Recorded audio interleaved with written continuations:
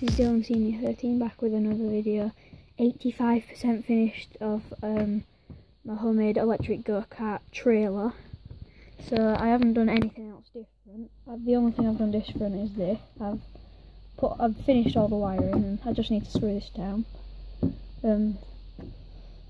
Yeah. This top one's supposed to be the heater for the fan, but I haven't managed to find one yet. The next one down to that. Oh no, I'll start with the bottom one. That's the LEDs that goes to these ones here.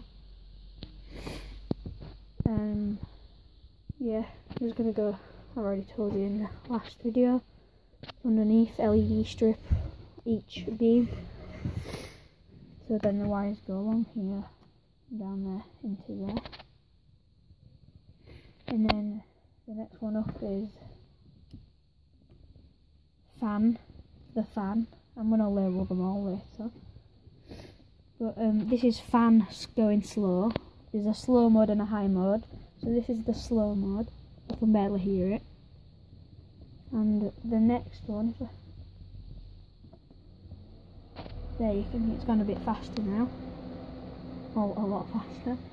And the fan's just going underneath there to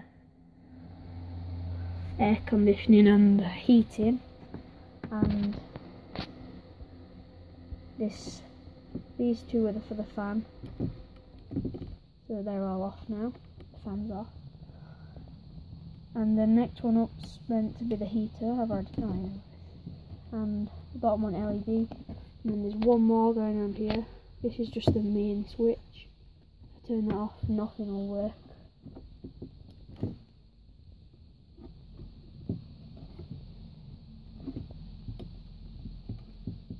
Nothing works. Turn it back on.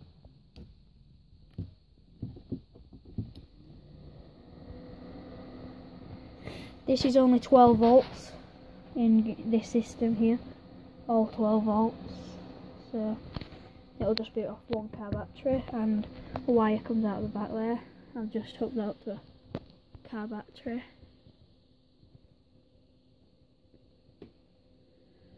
And it goes into the trailer there. And then it comes up here, up in there. So that's it for this video. I'll let you know when it's 100% finished again. If you like this video, please subscribe and like this video. And if you haven't seen my homemade electric go-kart already, I'll put a link down below. So, thanks for watching.